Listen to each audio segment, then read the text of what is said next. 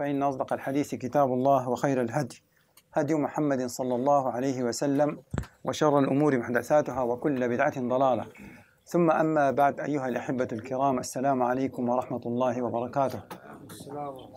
أسأل الله سبحانه وتعالى بأسمائه الحسنى وصفاته العليا أن يبارك في جمعنا هذا وأن يجعله جمعا مرحوما وتفرقنا من بعده تفرقا مغفورا له. I'm going to start inshallah with this very last sentence that I said. فإن أصدق الحديث كتاب الله وخير الهدي هدي محمد صلى الله عليه وسلم وشر الأمور محدثاتها. And the worst of the affairs are the invented ones, the invented things in this deen which is not part of it. وَكُلَّ بِدْعَةٍ ضَلَالًا, and every bid'ah, every innovation is astray or misguidance. طيب, this last statement, which is a part of an authentic hadith of the Prophet ﷺ, states clearly that every innovation, every bid'ah is misguidance. What is the bid'ah? What is the bid'ah? We hear this word a lot. Innovation. What is an innovation or a bid'ah? That came after the Prophet. I'm sorry? Anything that came after the Prophet, or something that's innovative that did not exist. Exactly. Something that invented is not part of this deen, and someone is practicing it. Seeking closeness or reward from Allah subhanahu wa ta'ala. But it's not part of this deen, so we'll have it rejected. The Prophet ﷺ says, "Man ahdatha fi amrina hadha ma laysa minhu, fahuwa rad." Anyone invented anything in this matter of ours, means in this Islam, he will have it rejected. It will not be accepted from him.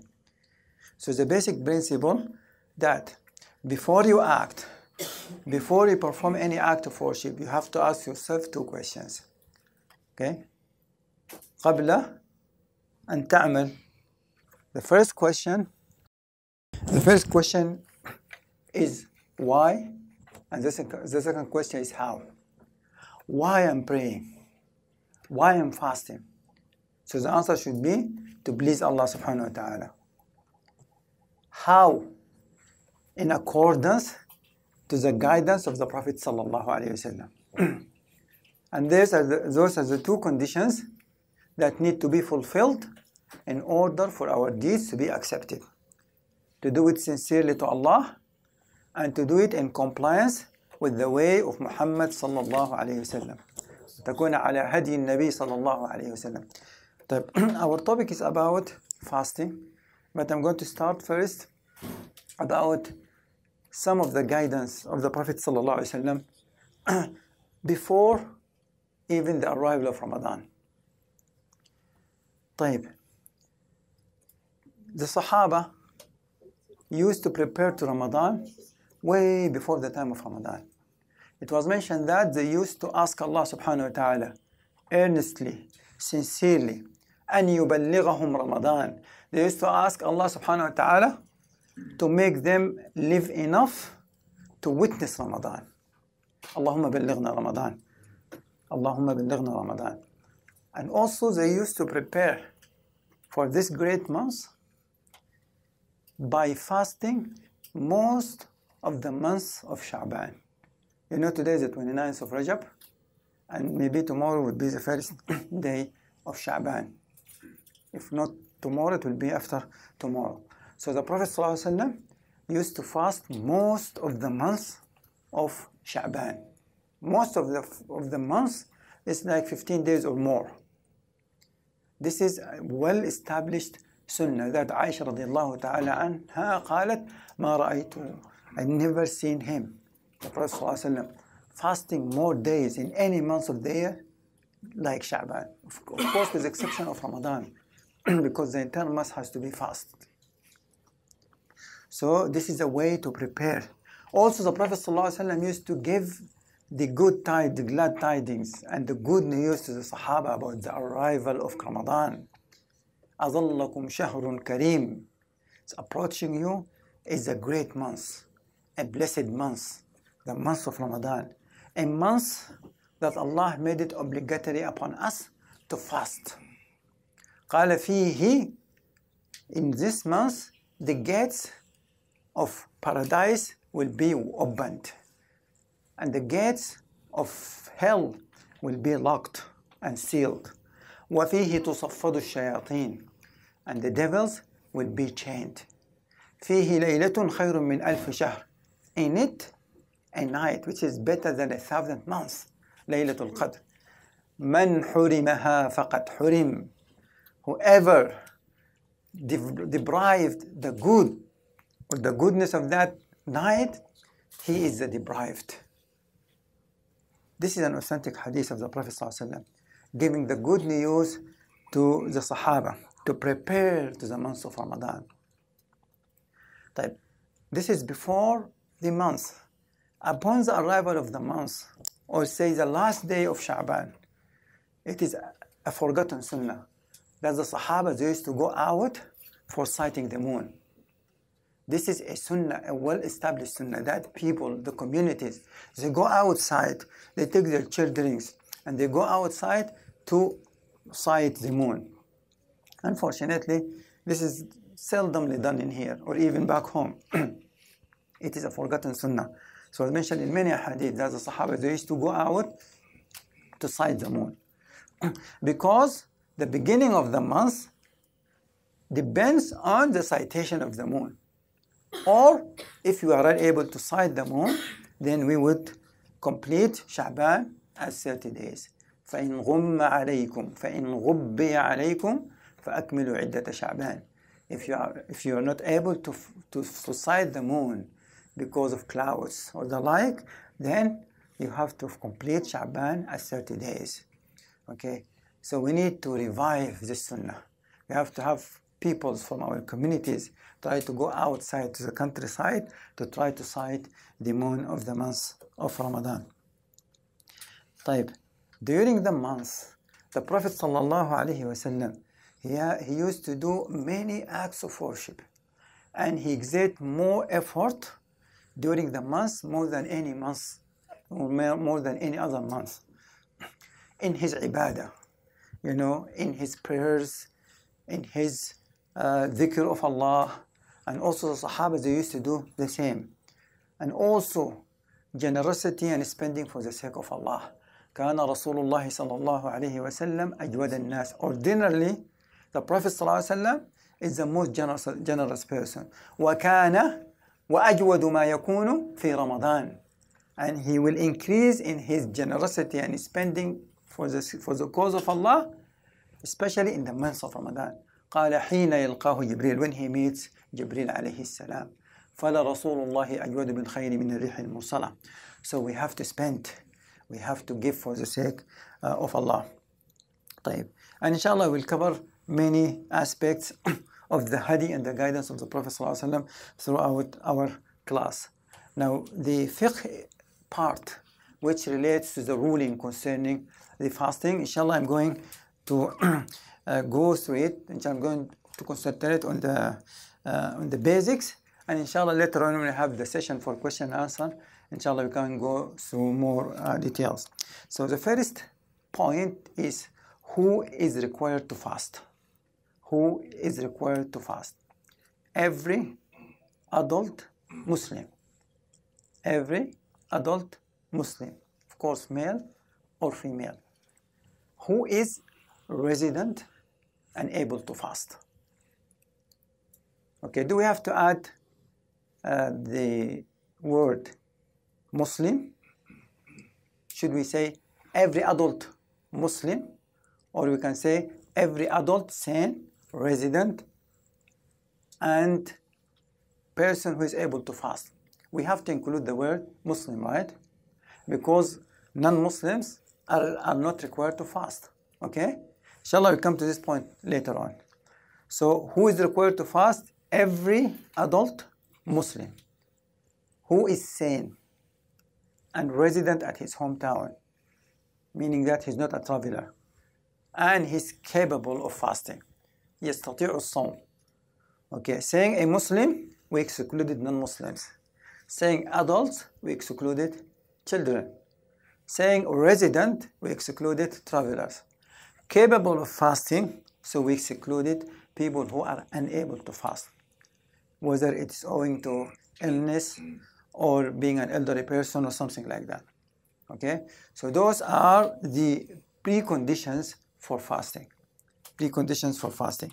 The first condition, which is being a Muslim, because Allah subhanahu wa ta'ala will not accept deeds from anyone who is not a Muslim. وَمَا مَنَعَهُمْ أَن تُقْبَلَ مِنْهُمْ نَفَقَاتُهُمْ إِلَّا أَنَّهُمْ كَفَرُوا بِاللَّهِ وَرَسُولِهِ. The only reason that Allah did not accept the nafaqah, the sadaqah, the charities provided by the hypocrite in Al-Medina, the only reason that they disbelieve in Allah and His Messenger. So this is a well-established principle that Allah will not accept any deed from anyone except he first fulfills the condition of being a Muslim. But does this mean that disbelievers will not be punished or held accountable for not performing fasting and prayer and those deeds? They would be punished for that. They will be punished for being disbelieving in Allah. They will be punished for not praying. They will be punished for not fasting. They will be punished for not performing Hajj, for not performing every single detail, every single rule, every single act that we are required to do. Allah subhanahu wa ta'ala says in the Quran, مَا سَلَكَكُمْ فِي سَقَرٍ. What caused you to be in hell? This is a question will be asked by the keepers of the hell to the people of hell. What caused you to enter hell? They are going to start, now they will start listing the things that brought them into hell. They said, قَالُوا لَمْ نَكُ مِنَ الْمُصَلِّينَ. We were not among those who used to pray. So they're listing what brought them here, beside being disbelievers, that they were not among those who pray. قَالُوا لَمْ نَكُ مِنَ الْمُصَلِّينَ وَلَمْ نَكُ نُطْعِمُ الْمِسْكِينَ. Nor do we use to feed the poor. وَكُنَّا نَخُوضُ مَعَ الْخَائِضِينَ. We used to get involved in nonsense. وَكُنَّا نُكَذِّبُ بِيَوْمِ الدِّينِ. And we used to deny the day of judgment, the day of ad-din. And based on this, and according to the vast majority of the scholars, that the disbelievers will be called to account for the principles and also the minor issues.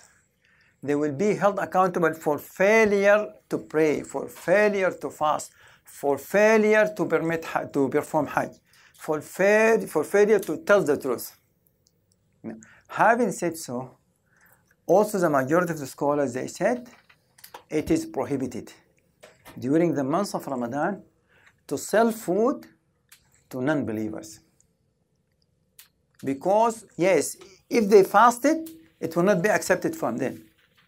Okay, but they are not supposed to eat during the days of Ramadan. Okay, because of that ayah. And this is the opinion of the majority of the scholars, that they will be held accountable for that. So, if you have a restaurant, then you are not supposed as a Muslim to sell ready-made food for people to eat it during the days of Ramadan, even if those people are non-believers. And this is something that, unfortunately, many people, they are not aware about it. Many people who have businesses in this country or in the Muslim world country, they open their restaurants during the day of Ramadan and they sell food to non-believers, saying that, it's not obligatory upon them to fast. Okay? And this is the opinion of the majority of the scholars. Unless if some type of harm will fall the owner of that restaurant, if he did not open the doors of his restaurant during the day, this is another thing. Okay? But if he can manage not to sell food, even for non-Muslim, during the days of Ramadan, those who will consume it during the days of Ramadan, then he should do so because of that. So being a Muslim and being an adult. Adulthood means that when a child reaches the age of puberty, he becomes an adult and he is required to fast just like his father, just like every other adult Muslim. And adulthood is not reaching the age of 18. Adulthood, there are signs for adulthood. Some of those signs, for example, the first sign, if that boy start ejaculation or seeing wet dreams, even if he's at the age of 10 or 11 or 12, he's an adult. And he's required to fast like everybody else. Okay? And also girls who start receiving menstruation. And a girl could become a woman or become an adult woman by the completion of the 9th year. This could happen. It's seen many times in many places. Okay, as early as the completion of its 9 lunar year, she can become a woman. Okay, we as fathers, we have to be aware about those things. Okay, another sign for puberty amongst boys and girls, if that child grew this hair around his private parts, the pubic hair, not growing a mustache, not having his voice becomes a little bit, like adults. No. Growth of this hair around the private parts is another sign of adulthood. Another sign, if the child, boy or a girl, reaches the age of 15 lunar years. If he reaches the age of 15 lunar years, he is an adult. Whether he starts ejaculation or whether he starts seeing wet dreams or not, whether she sees menstruation or not, as she or he reached the age of 15 lunar years, he or she is an adult, and they are required to fast like every other adult. So being a Muslim, adult and sane, resident, because travelers are exempted from fasting. If someone is traveling during the month of Ramadan, he is exempted from fasting. And the fourth thing is being capable of fasting. Because if he is incapable or if he is unable to fast, for example, for an illness or the like, he will be exempted from fasting. Now, for adulthood, which is of course a condition and a prerequisite, does not mean that we should not encourage our children to fast. And the Sahaba radiallahu ta'ala anhum, they used to encourage their kids to fast, and they used to make toys stuffed with cotton.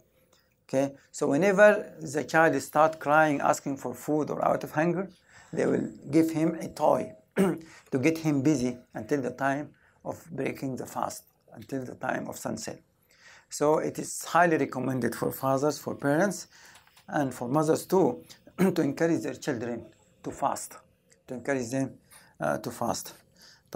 So being an adult, being a sane, being a resident, and also being capable of fasting.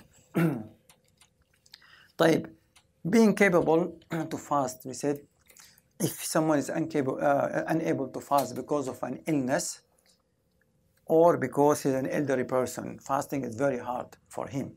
Those are the type of people who will be exempted from fasting.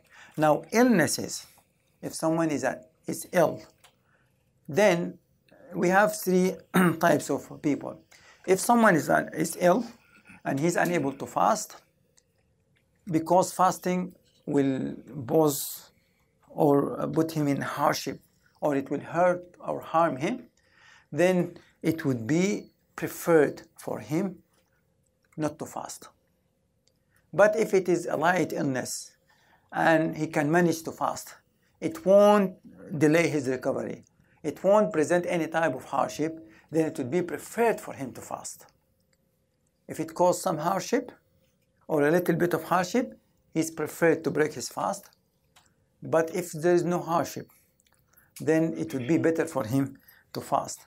Now, if fasting will delay his recovery or hurt him or put him in severe hardship, then of course it is an obligation upon him to break his fast. So we have those 3 levels. Being a resident or muqim, meaning that if you are a traveler you will be exempted from fasting. Now, the same thing applied to the traveler because we have many hadiths. In some hadiths that the Prophet ﷺ, broke his fast when he traveled. Some other hadiths that he continued in his fasting even during travel. So the scholars, based on all those hadiths, they said also we have 3 levels. If traveling, if fasting while you are traveling will not cause hardship on you, then it's better for you to fast. If there is some hardship, you are preferred to break your fast. If extremely hard for you to fast while you are traveling, then you have to break your fast. And remember all the time, if you decided, or if fasting is not going to hurt you, it would be better to fast. Why? Because you will be fasting during the month of Ramadan, and we know the blessings and the reward of performing good deeds during the month of Ramadan. Secondly, that you will be fasting with everyone. Okay?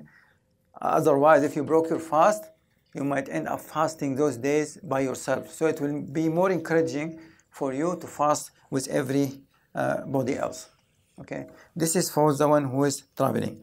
Now, the one who is incapable of fasting because of his age or because he is permanently ill, he cannot fast, and he's permanently ill, of course he will be exempted from fasting, and instead he would be required to feed a miskin for each day of Ramadan. So if Ramadan is 29 days, then he's required to feed 29 poor Muslims. If it's 30 days, he would be required to feed 30 Muslim miskins. طيب.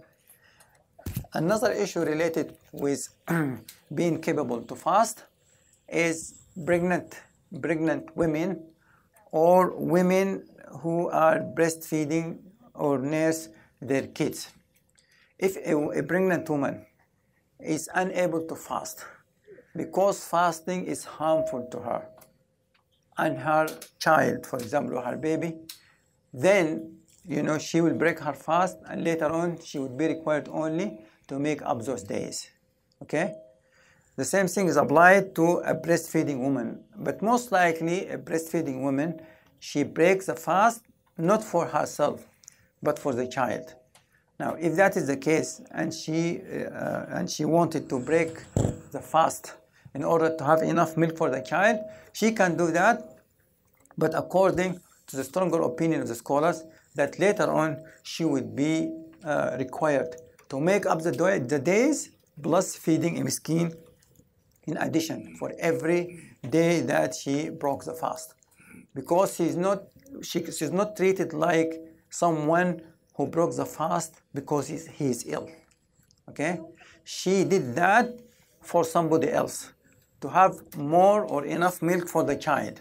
And this is the opinion of the Shafi'i and the Hanbalis, based in a tradition or a hadith of Abdullah ibn Abbas, that a pregnant woman or a breastfeeding woman, if she broke the fast out of fear for her baby, then she has to make up those days plus feeding a miskin for each day that she broke fasting in it.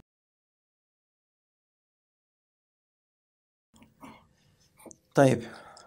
Any questions so far about who should fast? تفضل ياسر. Can you repeat about the sick person, the 3 levels?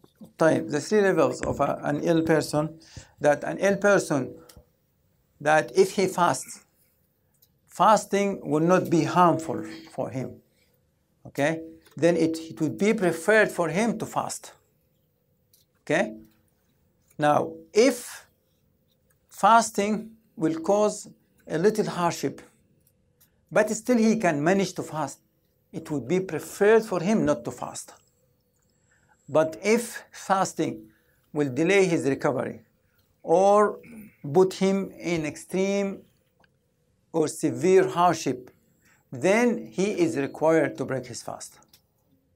Okay? So those are the 3 levels of an ill person and fasting. طيب, the niyyah or the intention for the fasting. As we know that every single act of worship needs a niyyah, need intention. And intention is a condition of one's heart.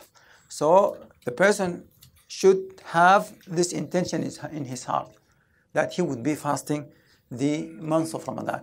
You need only the intention, the night before the first day. You don't have to have this intention every day, because it is one continuous ibadah. If you have it, like for example, the night before the first day, that's it. Unless if someone interrupted his fasting due an illness or traveling, then he has to resume the intention again. But as I said, the intention must be made before Fajr prayer. Okay? It has to be before Fajr prayer. The intention is valid during any part of the night. Type also another issue, it need not be spoken, In fact, speaking one's intention is an act of bid'ah, it's an innovation. Because intention is the condition of one's heart. You don't have to speak your condition. Allah knows what in your heart. Okay. Now, conditional intention. Like for example, if someone, he needs to go to bed early. Okay, and sometimes the news for Ramadan might come late, 11 or 12 o'clock. And he went to bed with the intention that if tomorrow is the first day of Ramadan, then I would be fasting. Is this considered to be a valid intention? If someone has intention like that, like before, because he's unsure whether tomorrow is the first day of Ramadan or not. So he went to bed with that intention. If tomorrow is the first day of Ramadan, then I would be fasting. In the morning time, he went to the masjid and he asked the brother. They said, yes, today is the first day of Ramadan. Can he just continue fasting with that intention? Or you think because he's hesitant, he should not, although that will not be acceptable. Such type of conditional intention is acceptable. Okay? This is called ta'liq al-niyya. Ta'liq al-niyya means to have a conditional intention. So it's okay to do that. If someone, want to go to bed early, but the news for Ramadan, is not yet, then he can do that. He can just go to bed with that intention in his heart, and when he wakes up in the morning, if he found out that today is the first day of Ramadan, then he should continue the fasting, and that will be acceptable. Yeah, this is a conditional niyyah. Those who are permitted to break the fast, but who must pay a fidya. As I mentioned, anyone who is permanently ill or terminally ill, someone who is not expected to recover from his illness, or an elderly person who reached an age that it will be very hard for him to fast, he will be exempted from fasting, but he would be required to feed one Muslim miskin for each day of Ramadan. For each day of Ramadan. Now, feeding the miskins, he can do it day by day, or he can wait, for example, for a couple days, for example, a week, then feed 7 people, or he can wait for 15 days and then feed 15 people, or he can wait until the end of the month and then he can feed 29 or 30 people. Okay, he can choose whatever easier for him. This, as I said, for elderly men and women, for chronically or terminally ill people, they are allowed to do that. Now, making up the missed days of fasting. If someone is not terminally ill, but during the month of Ramadan, he has some type of illness, and then later on he recovered. Of course, he is required to make up the days that, he broke his fast during the month of Ramadan. وَمَنْ كَانَ مِنْكُمْ مَرِيضًا أَوْ عَلَى سَفَرٍ فَعِدَّةٌ مِنْ أَيَّامٍ أُخَرَ. He has to make up those days. And he is required to make up those days before the arrival of next Ramadan. If he fails to do so, he committed a sin, because he delayed making up the days, after the arrival of the other Ramadan. But he's also required, of course, to do it even after that, but he has to repent to Allah subhanahu wa ta'ala from that sin. He is not supposed to delay making up those days without excuse until the arrival of the coming Ramadan.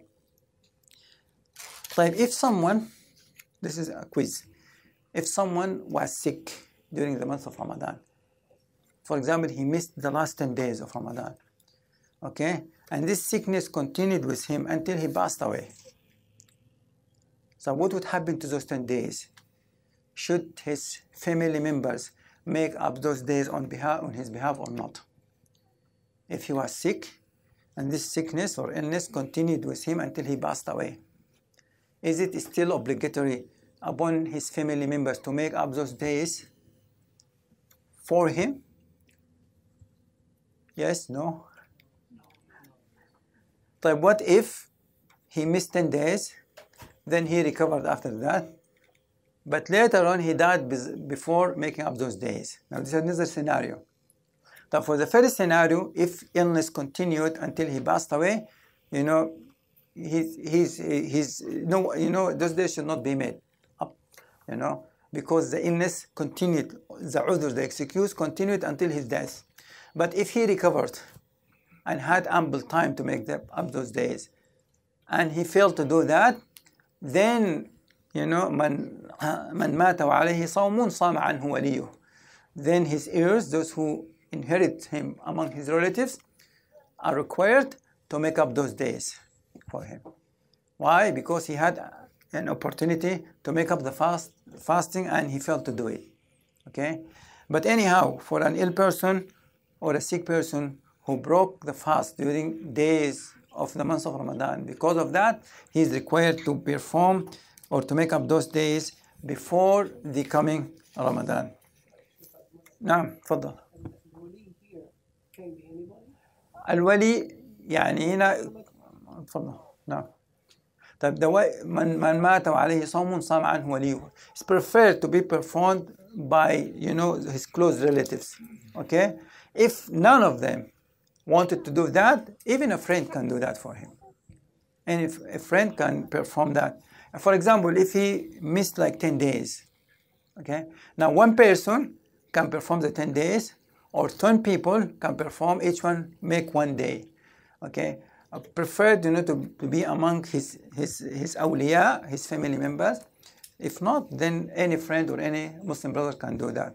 Okay, if all of them fail to do that, then they can resort to feeding, either from what he left behind, or someone volunteered to do and pay for that. If even they cannot do that, then he will be pardoned and exempted from that. Okay? طيب. What about if he's sick and Ramadan comes and Ramadan passes and he's alive? Can someone make up Ramadan on his behalf? He was sick the entire month of Ramadan. Yes. And then he recovered after that? Yes. He recovered and he had an ample time to make up the days, but he failed to do it. Right. And he died before doing that, of course. But what about if he's alive? Can someone... No. He has to make it up. If he's still alive, of course he has to make up those days. فَعِدَّةٌ مِّنْ أَيَّامٍ أُخَرَ. Okay? Now if something happened to him and he wasn't able to make up those days permanently, then he can resort to feeding. Okay? طيب. What are the practices that break one's fast? There are certain things mentioned in the Quran and the Sunnah of the Prophet ﷺ will break one's fast. Okay? في القرآن, only 3 things mentioned. Only 3 things mentioned. Eating, drinking, and sexual intercourse. This were mentioned in one ayah, which says, أحل لكم ليلة الصيام الرفث إلى نسائكم. الرفث means having sexual relation with one's wife. هن لباس لكم وأنتم لباس لهن.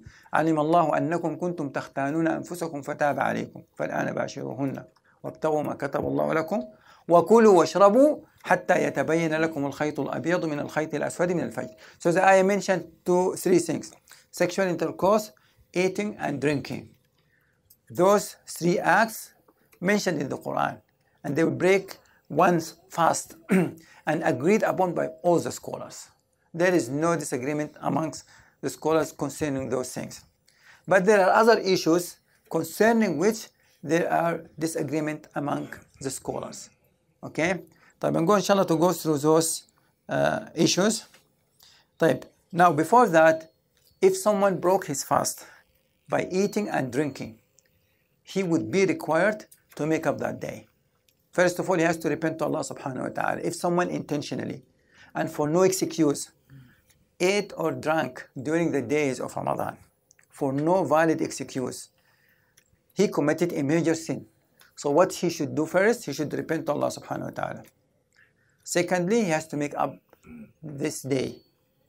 Thirdly, he cannot say, okay, I already drank, so I'm going to continue eating and drinking. He has to stop eating and drinking right away. تعظيما لحرمة هذا الشهر. And this is also agreed upon by all the scholars.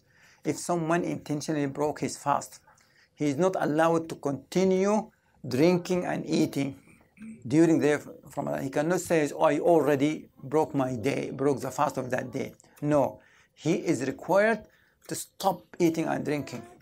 Even that day is not counted, and he has to make it up. And before that, he has to repent to Allah subhanahu wa ta'ala.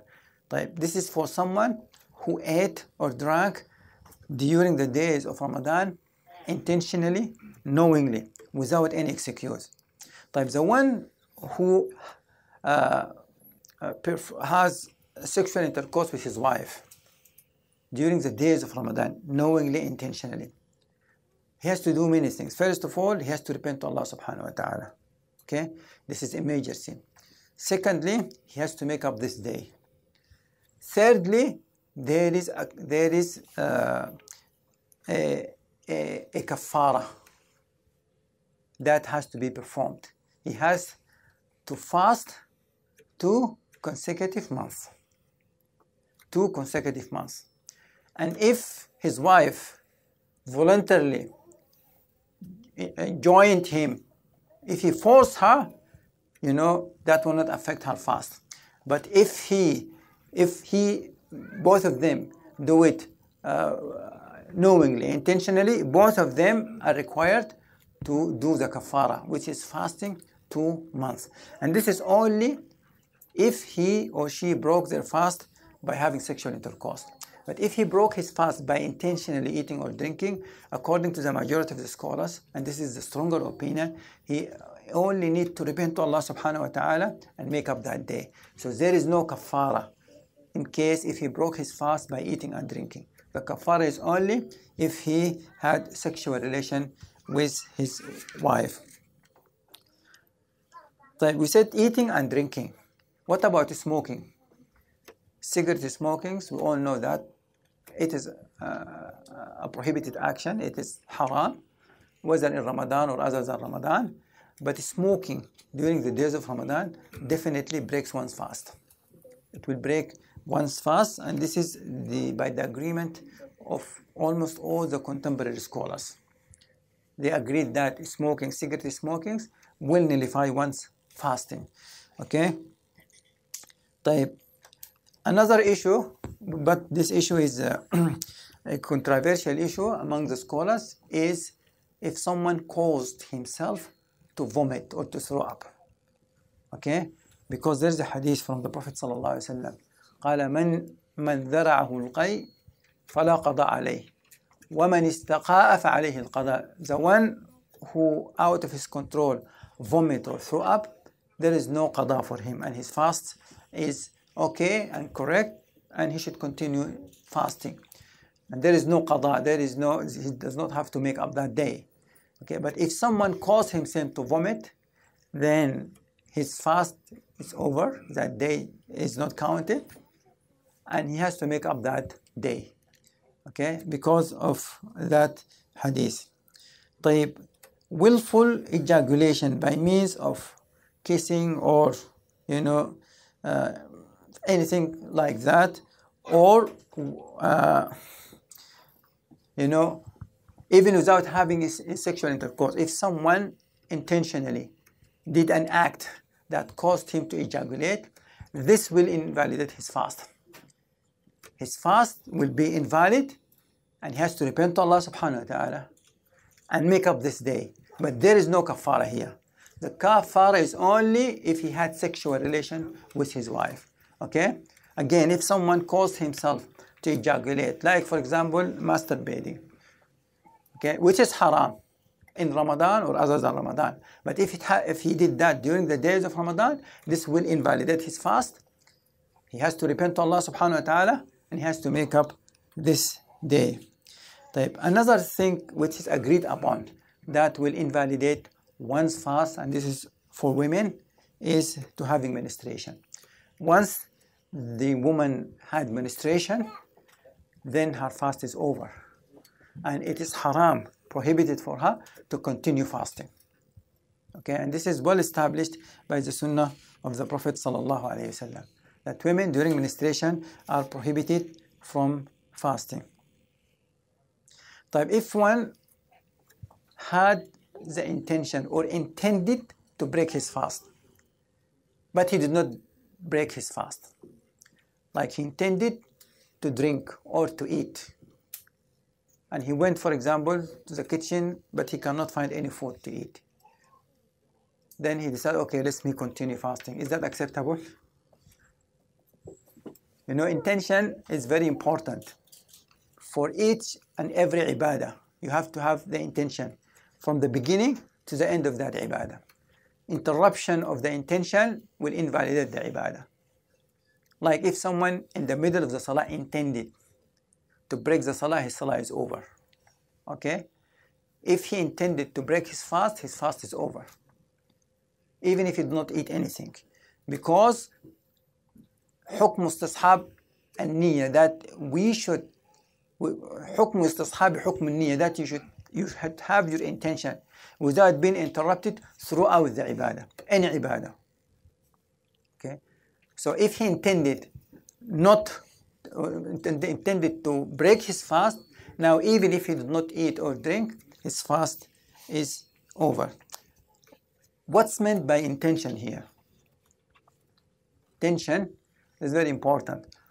You know, I'm not talking about someone who is thinking. No, someone who intended. Because, you know, from when you have an idea crosses your mind until you act, there are many levels. The first level, that then the idea struck your mind, you start thinking about it. I'm not talking about this. This is not intention. This is called khatir.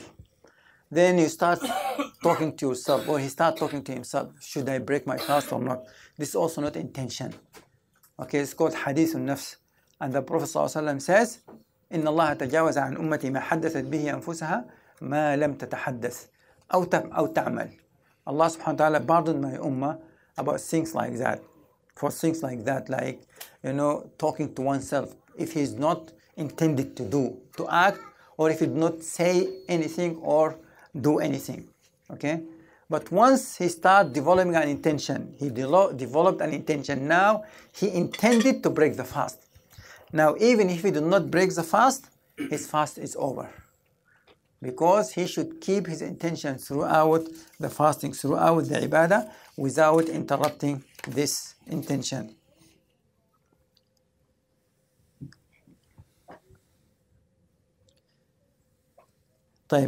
Those things that I had mentioned, those practices will break one's fast, providing that 4 conditions are fulfilled.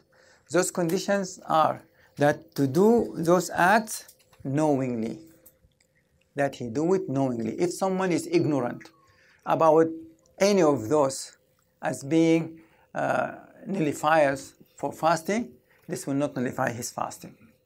Example, like if a new Muslim, you know, thinks that having a relation with one's wife will not break his fast during the day. He's a new Muslim. Okay? Then even if he had relation with his wife, this will not nullify his fasting. Why? Because those things will nullify one's fasting if it is done knowingly. That the person know that this act will nullify his fast. Okay? Secondly, done intentionally. If it's done out of forgetfulness, for example, or non-intentional, it won't break one fast. So if someone, for example, especially within the first few days of Ramadan, if he forgot and he drank water, okay? Or, you know, something that happened out of his control. like he was making wudu, and then he rinsed his mouth, and water get into his body. Non-intentional. It will not break his fast. Okay? Not out of forgetfulness, as I mentioned. If he forgot and drank, for example, during the days of Ramadan, this will not nullify his fast. It will not nullify his fast. And the fourth thing, if he do it willingly. Willingly means without being compelled to do it. Okay? If someone compels him to break the fast, or, as I said, water get into his body, out of his control. He's just making wudu, rinsing his mouth, and he, swallowed the water. Out of his control, then, this will not affect his fast. So all those things that I mentioned as practices that would break one's fast, if it's done unknowingly, non-intentionally, not or out of forgetfulness, and not willingly, it will not affect one's fast. If he broke his fast by sexual intercourse, as I mentioned first, he has to do 4 things. He must first repent to Allah subhanahu wa ta'ala. Okay? Secondly, he should make up that day. Thirdly, he has to do the kafara. And the kafara, as mentioned in the hadith of the Prophet sallallahu alaihi wasallam, the least or the thing that we can do now is to fast 2 months. If he cannot do that, then he would feed 60 miskins. 60 miskins for that day, because of breaking his fast, having sexual intercourse with his wife. And it was mentioned in an authentic hadith that a man came to the Prophet ﷺ saying, I did a great thing. I broke my fast. I had a relation with my wife. And the Prophet ﷺ قال له أعتق رقبة, free a slave. He said, I don't have. And then he said, fast 2 consecutive months. He said, I can't do that. It's very hard for me to do that. Okay, I'm not capable to do that. Then he told him, feed 60 miskins. Okay, those are the things that should be done as an act of kafara for someone who broke his fast because of having sexual relation with his wife. This is in brief some of the basic rules related to the fasting, inshallah. If you have any question about what we had mentioned or any other question related to fasting, inshallah, you can go ahead and ask the questions. Tfadal. Yes. So we were talking about the person who, for a reason or another, could not fast in Ramadan for a reason or another, a few days or maybe half of the month or maybe the 10 days of the month. Then the other Ramadan comes and he or she did not make up those days. She did not, or he, as I said, make up those days that he eats during the first Ramadan. Then maybe the same thing happened with her or with him on the next Ramadan. So by then, the person has accumulation of days that he did not make up, and he needs to, but he could not. Is there any other way he has to fast those days, or can he, any other kafara, can he, for example, feed the skin or? The concept of kafara is only if someone broke his fast by having sexual relation with his wife. Okay?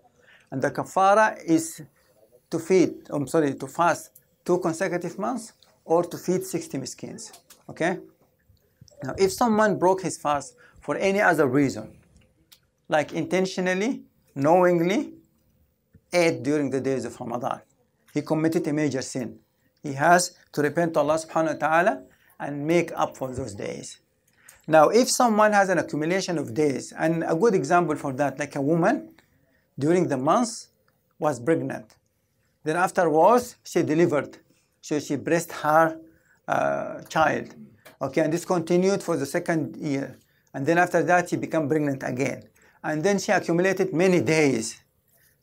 Is there any way for her, other than fasting? No. She can, like, for example, she has like 90 days or 120 days. She should try to do those days. Okay, like for example 3 days each month or 5 days each month until she is able to finish all those days. It is a requirement to make up those days. But if later on failed to make up the days because of being unable to do it, to fast for a permanent illness or something like that, then she would feed a miskin for each day.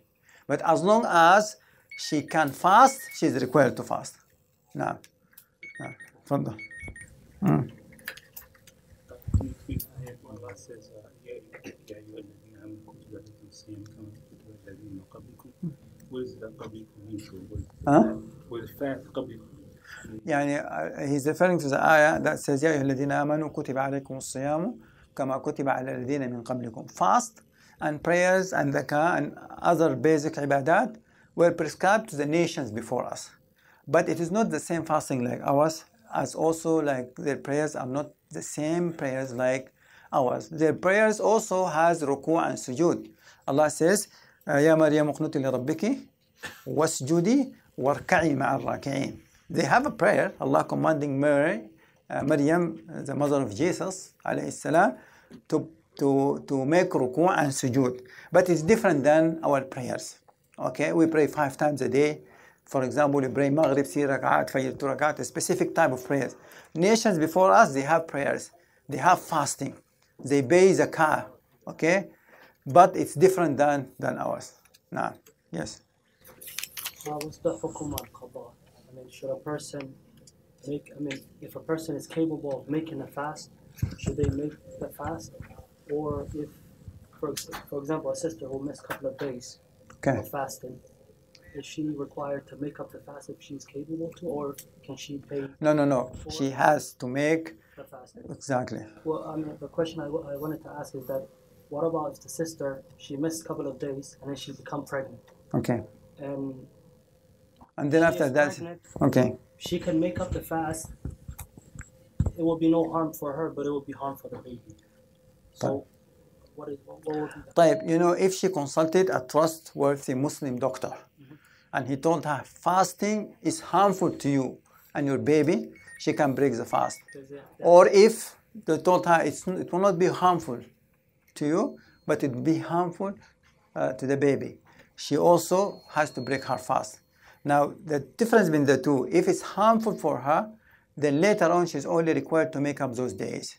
But if it is harmful for the baby, because now she's breaking her fast not for herself, okay, for her baby. If that is the case, yes, she can break the fast, but later on she has to make the days and also feed a miskin for every day. Does the condition for the doctor has to be a Muslim, or can it be? If there is a Muslim trustworthy doctor, knows about fasting and the rules of fasting, and he told her you cannot fast, then khalas, she cannot fast. If there is no Muslim doctor available, any other doctor, she should just explain to him what type of fasting we're doing. I'm sorry, I missed it. If the doctor tells her that it is harm for her, then the next Ramadan, does she have to make it, or she has to? No, she has to make those days whenever she is able to do so. Like if she delivered the baby and become pure, and she can now make up those days, then she should make them up before the coming Ramadan. And she has to pay too, or if she broke the fast because fasting is harmful to her, there is no fidya. This is called fidya. Feeding the miskins is called fidya. She is not required to pay fidya, only making up those days. But if she broke the fast because of her child, then she has to make up the days and pay the fidya. One more question. Yes. Question about you said there's you have to have intention. About the intention, you make the intention. You have to have intention every time you fast, and also the hadith about support. That there's no support, there's no fasting without support. Is this correct? There's no fasting. But support. Suhoor. Is there a hadith that indicates that you have to have support? Not you don't have. You have to. Suhoor is highly recommended, because the Prophet ﷺ in an authentic hadith Anas, قال تسحروا فإن في السحور بركة. Take the pre-dawn meal, sahur, because there is a blessing in it. Even if you are full, you are not hungry. Just wake up and just take a sip of water or one date to get the blessing of the sahur. And this is a recommendation from the Prophet ﷺ. And the Sahaba used to make suhoor all the time. Okay, it's highly recommended to take the meal if the bread on Does suhoor. that count as intention? I'm sorry? Some questions from a woman. Okay. I'm sorry, intention for what? Yes, counted as intention. You know, if today is the last day of Sha'ban, okay, and we saw the moon, and then you went home, you prepared your sahur and put it aside, this is your intention. You know, intention that your heart is conditioned for the day, that tomorrow is the first day of Ramadan. You don't have to say, نويت أن أصوم شهر رمضان. No. As long as you know that in your heart you're going to fast tomorrow by doing preparation for your sahur and things like that, then that will be considered as an intention. But I need someone, inshallah, to read those questions. Just raise your voice. Is it considered an exception of the rule for Muslims to serve food during Ramadan if they will suffer financial harm? For example, if they have a family business. طيب, I will answer this question, but before that, there is a very important issue. We have to understand one fact, that for a Muslim to live amongst Muslims, it's okay, but there is a basic condition need to be fulfilled, that you would be able to observe your deen. يكون قادرا على إقامة دينه. All the requirements of deen, that you will be able to do it. Okay? Now, if you are unable to do that, what should you do? Move. أرض الله واسعة. A group of Muslims who did not migrate from Mecca to Al-Medina. Okay? And they went with the kuffar and they were killed in the battlefield. Allah says about them, إن الذين توفاهم الملائكة ظالمي أنفسهم قالوا فيما كنتم قالوا كنا مستضعفين في الأرض قالوا ألم تكن أرض الله واسعة فتهاجروا فيها. The land of Allah is wide, so migrate. Okay, we should have this fact all the time present in our hearts and minds, that we are only allowed to live among non-believers only if we are able to establish our deen.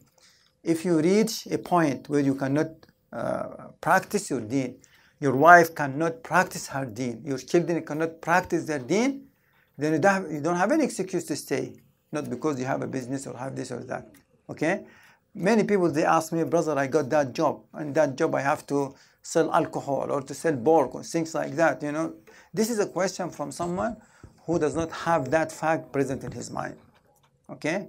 If you are unable to practice your deen, then this is not only applied here, anywhere over in the face of the earth. Okay? Now, if someone established a business here, okay, and if he closed the doors of that business during the month of Ramadan, that might bring an imminent harm. Not, he speculation that something might happen to him. Losing money is not considered to be a major disaster. Okay, because he can work during the night, try to compensate, for that. But if this franchise business and he cannot close it, otherwise he's going to lose the entire business, this could be an excuse. Okay, but at the same time, we have to have that fact present in our minds, that if I am unable to practice my deen, to follow all the obligations of my deen, then I should not stay in this place. Move from this state to another state, from this city to another city, from this country to another country. Okay? Because, we are allowed to live among non-believers only if we are able to fulfill the requirements of our deen. Wallahu ta'ala. Does fasting sunnah days also count towards fasting days missed during Ramadan? No, because you need to have an intention. You need to have an intention that, for example, if someone missed days, the night before making up those days, he has to have the intention that he would be fasting those missed days of Ramadan. You said that if someone has a restaurant, it's supposed not to sell ready for non-believers in month of Ramadan. But in Muslim countries like my country, Egypt, and all the day of Ramadan, all the restaurants are sell open. foods for all Muslims people and non-Muslims because we have a lot of Christians in Egypt. Exactly what happens, unfortunately, in many Muslim countries. But it's not right. This is wrong. This is wrong. And this is the opinion of the majority of the scholars. Go and check what Imam al-Nawawi say about that. And he mentioned the opinion of other madhabs, not only the Shafi'i madhab, that during the days of Ramadan is prohibited. And they used to give the example, if you have a servant who is a non-Muslim working at your home, should you feed him during the days of Ramadan? Should you present food to him during the days of Ramadan, even if he's a kafir? They say no. Okay? If you have a restaurant, you should not sell food that would be consumed even by non-believers during the days of Ramadan. Now,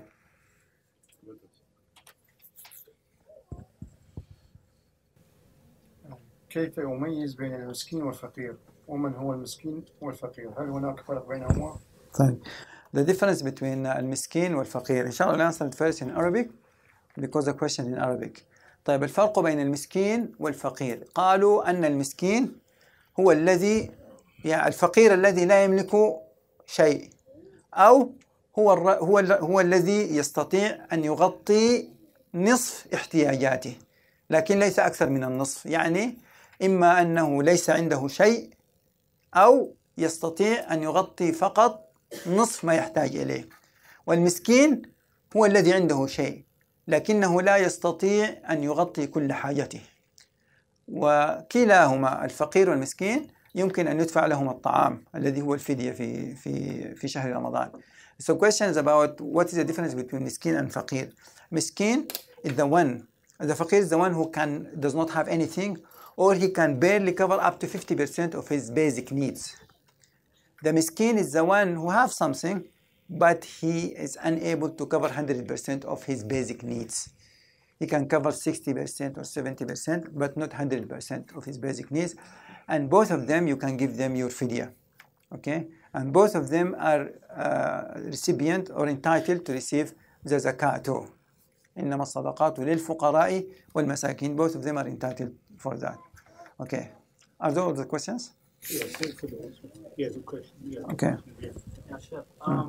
If a brother has diabetes and he can't fast for some other type of illness, and he can't afford to feed a poor person or any type of person 30 days or stuff, what should he do? Oh, so someone who has diabetes, this means that he is permanently ill. This means that there is no time he can make up those days.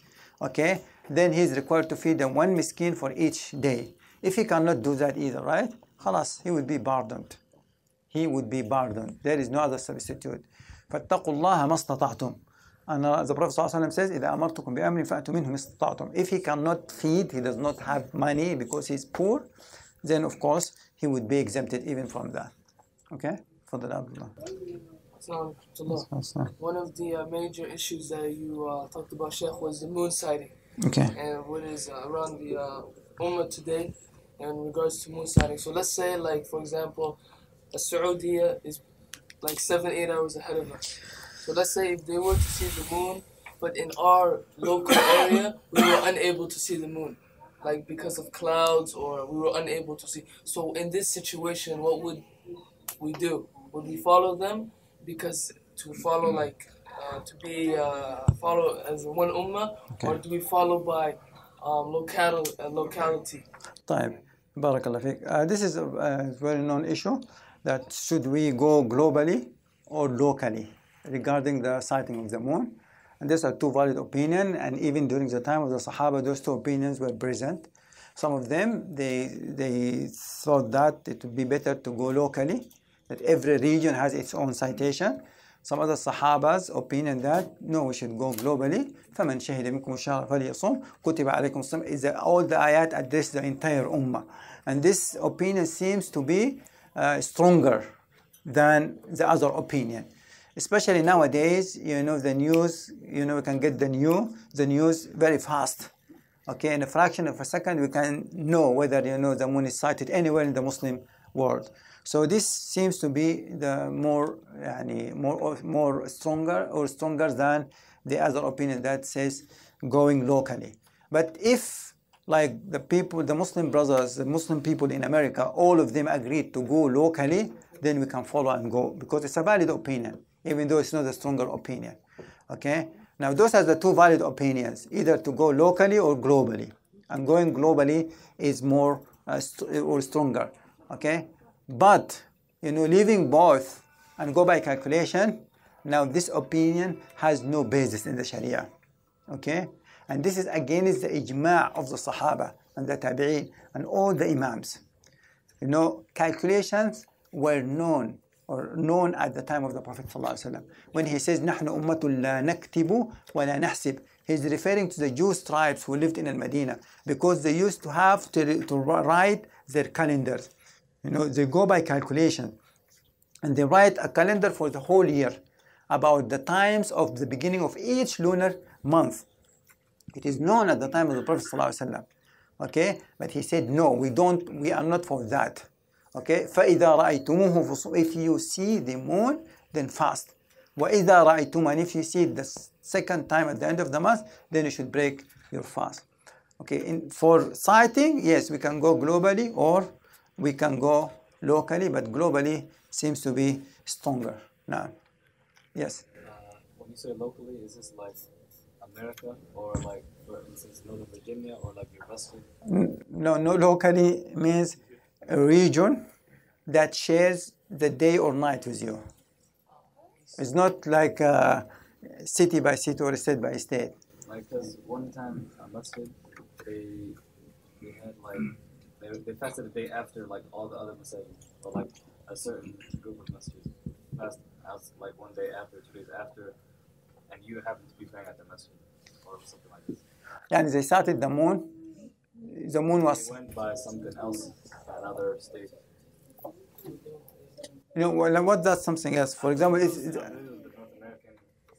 okay, they're going by calculations. No, I said, calculation is not a proper means for. No, they weren't about calculations. They were stating it locally, but like the other jama'ahs in the regular area, they were all like fast at the same time. Like if they said we're going to go locally, okay, and they get the news of the citation of the moon, for example, from Ohio, there's no problem. They can go by that. But I think it would be preferable to go globally. Okay, because at the time of the Sahaba, it's very hard to get the news, for example, from Syria to Medina. It takes like weeks for the news to. But nowadays, it is very easy. In the spirit of a second, we can spread the news all over the world. Now, yes, this young boy. What if someone can't fast one day and he's poor, so he can't? He's 4 years old. No, if someone is a grown man and he can't manage to fast that day, and he can't give anything to anybody. He's poor. Okay, someone who is poor, he wasn't able to fast. He's an elderly person. He's exempted from fasting, but he's required to feed a poor person. But he himself is poor, and he does not have means or wealth or money to feed a poor person, right?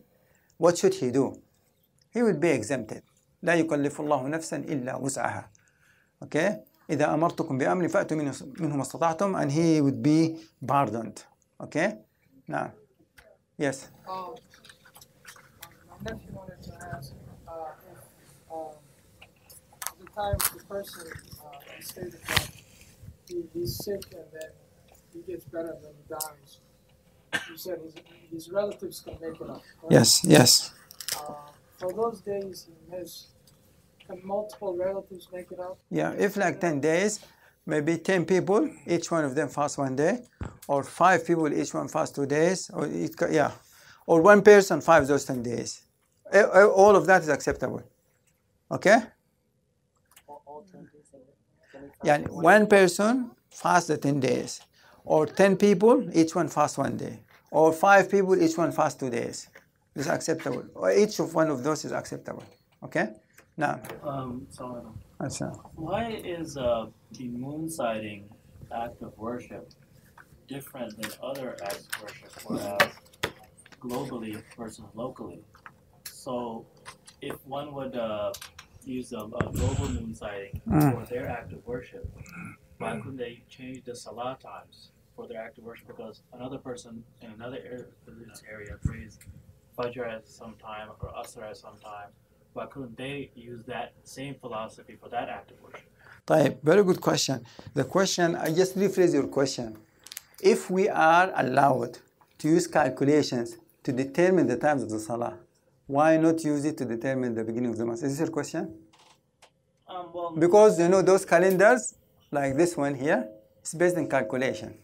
It's calculation. So why the scholars agreed that we can use calculations to prepare the times of the salah for years. But when it comes to the moon sighting, we have all this, arguments. Why? And fasting and prayer are all of them act of worship. Okay? There's a big difference between fasting and prayer. First of all, for determination of the timing of the prayers, Allah says, أقم الصلاة لدلوك الشمس. I'm sorry.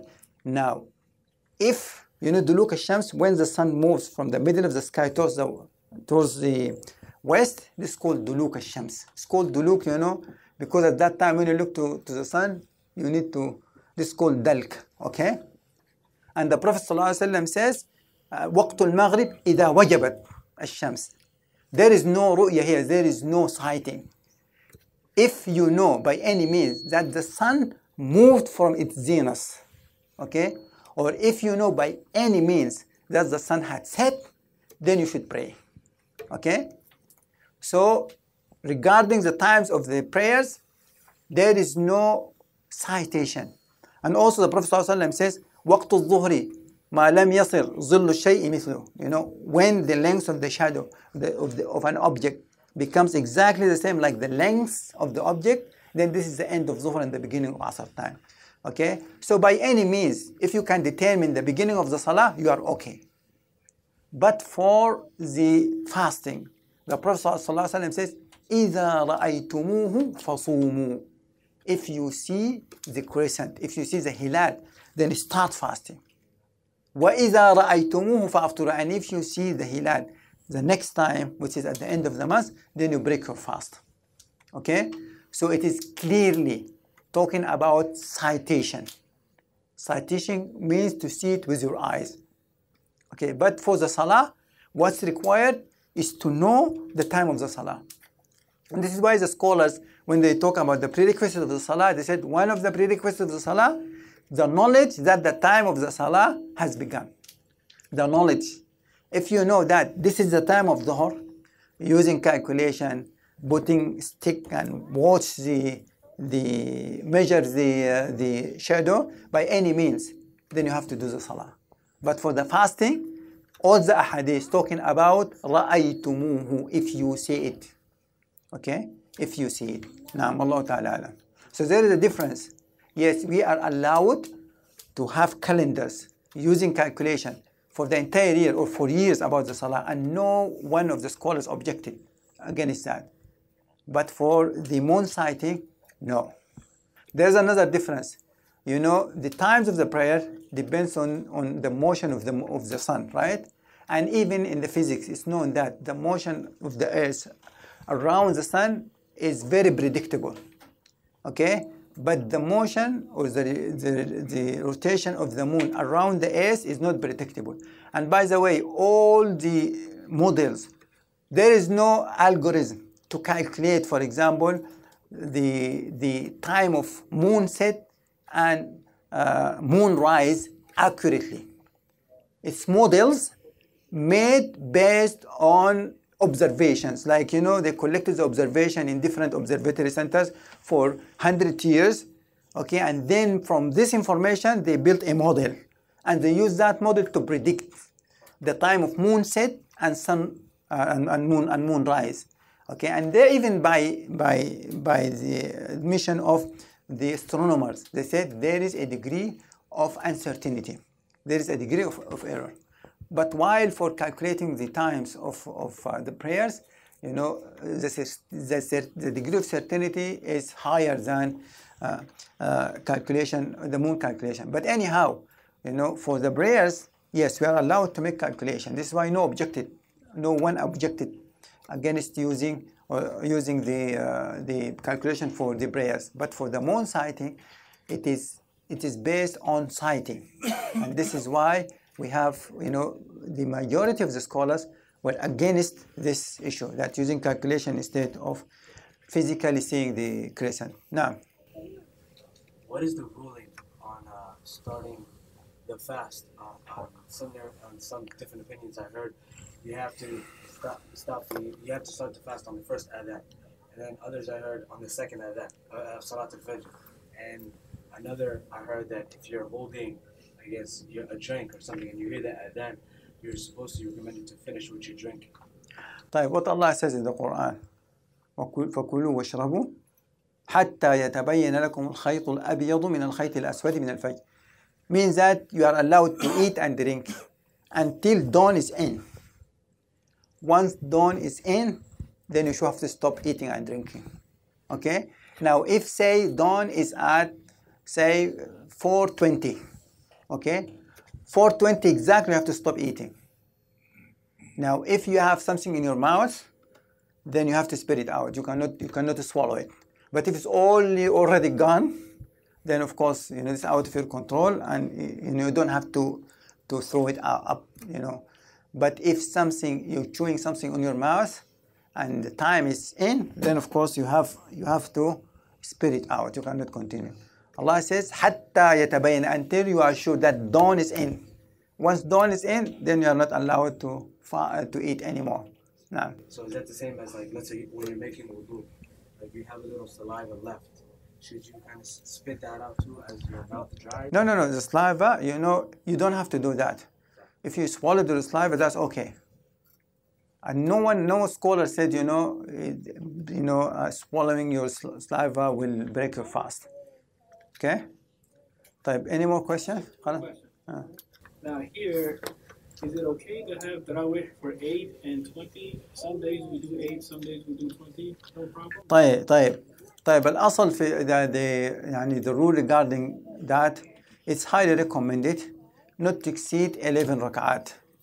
Okay, because Aisha radiallahu ta'ala anha said the Prophet ﷺ never exceeded 11 rak'at during Ramadan or other than Ramadan. Okay, but this does not mean that you cannot pray more than 11 rak'at. Because a man came to ask the Prophet ﷺ عن صلاة الليل, قال صلاة الليل مثنى مثنى. He asked him about the night prayer, and the Prophet ﷺ told him the night prayer is to pray 2 and 2 and 2. If there is any limit, then the Prophet ﷺ would have told him not to exceed that. Okay? So the general rule, you can pray as many rak'at as you want. You can pray 20 rak'at. You can pray 36 rak'at if you want to. Okay? But it would be better not to exceed 11 rak'at, including tarawih and witr prayer. Okay? That will be preferred. But if you come to a masjid and they're praying 20 rak'at, it would be better to pray with them the 20 rak'at. No. And some scholars like Sheikh Al-Uthaymeen rahimahullah says, the Imam also have the choice. If he sees that people cannot stand long recitation, 12 rak'at would be hard for them. They prefer to have 20 short rak'at. Then he can do that. Okay, because it's not haram to pray more than 11 rak'at. It's only recommended to limit yourself to those 11 rak'at. But if the Imam decided, people, many elderly people, it's very hard for them to pray, 11 long rak'at. It would be even better to pray like 12 less short rak'at, 20 short rak'at, that would be also acceptable. Yeah. One last question. We're trying to Qiyam al-Layl during the month of Shaban. What is the best way to do it? I know you can't announce it or select certain days. Qiyam al-Layl in general is a prayer that's supposed to be performed individually, with one exception, during the month of Ramadan. Another exception, if someone joined you in your night prayer, but is not pre-planned. Like, for example, you visited the brother, you're spending the night with him. When he wakes up in the middle of the night to pray, then you joined him. But not pre-planned, like, the 10th of Shaban, we're going to have night prayer or Qiyamul Layl in this masjid or that masjid. This is against the hadi, the guidance of the Prophet ﷺ. Never happened at the time of the Prophet ﷺ. What happened that Ibn Abbas once spent the night at his aunt Maymuna's house, which is the wife of the Prophet ﷺ. When he wakes up ﷺ to pray, he joined him. It's not pre-planned. It happened like that. This is acceptable. But to make an announcement, this day or that day we're going to pray Qiyamul Layl in Jama'ah, this is not the sunnah of the Prophet ﷺ. Last question, Sheikh. Type. About qunut. Okay. We don't have to do qunut in every night, right? Yeah, it's recommended to make qunut in witr prayer, whether during Ramadan or in other days other than Ramadan. Okay? But you don't have to. You don't have to. It's not an obligation. It's only recommended. No. Some people prolong the qunut, very long qunuts. طيب, for the qunut, it is a dua. Okay? We have to be reasonable. Okay? I will ask you a question. Which is better? To make your dua in the qunut or in sujood? In sujood, right? النبي صلى الله عليه وسلم يقول أما السجود فاجتهدوا في الدعاء. As for the sujood, exert your effort to make the dua. Now you see people, they're doing opposite. They make very fast sujood. You can barely say Subhana Rabbi al-A'la once. You say Allahu Akbar. And when it comes to the qunut, in some masjid, 45 minutes qunut. Okay? It's better to make longer sujood, to make dua in it, than making longer qunut. But anyhow, you have to be reasonable. It should not be that long. So, and many people, they come and complain to me, that, the Imam made very long qunut. Okay? We have to be reasonable in those things. Wallahu ta'ala jalla wa ala. Yes? Yeah, does toothpaste break your fast? Yeah. If you cleanse your mouth thoroughly, then you are okay, inshallah. How about mouthwash? Mouthwash, it won't affect your fast. What about inhalers? Inhalers for those who have rabu, which is asthma. Is it okay? Wallahi, the contemporary scholars, they have two different opinions. Some scholars, they said it won't affect one fast. Based on that, they said it's only like air that goes through, the air passage. But it tends to be, no, there is a medication in it. And some of that medication will reach the stomach. Many doctors, they said, yes, this is a fact. Maybe 80 or 60% of that air is in fact like some sort of medication that will end up entering one's stomach. And they said for that reason, if he needed to do so, then he will be exempted from the fasting. If he need to do that every day, he will be treated like someone who's terminally ill. He need only to feed people, and he should break his fast if he need to use it during the days of Ramadan all the time. Wallahu ta'ala alam. You donate blood? طيب, those who said hijama breaks one fast, it's a controversial issue. According to the majority of the scholars, hijama, cupping, to draw blood from one's body. According to the majority of scholars, it will not nullify one's fasting. According to Madhab al-Imam Ahmad ibn Hanbal, it will break one fast. So those who said it will break the fast, they said you cannot donate blood. And if you needed to do so, then you should break your fast and donate the blood. Or wait until sunset and donate the blood. والله تعالى جل وعلا. طيب, سبحانك اللهم وبحمدك أشهد أن لا إله إلا أنت أستغفرك وأتوب إليك وصلى اللهم وسلم وبارك على محمد وجزاكم الله عنا كل خير.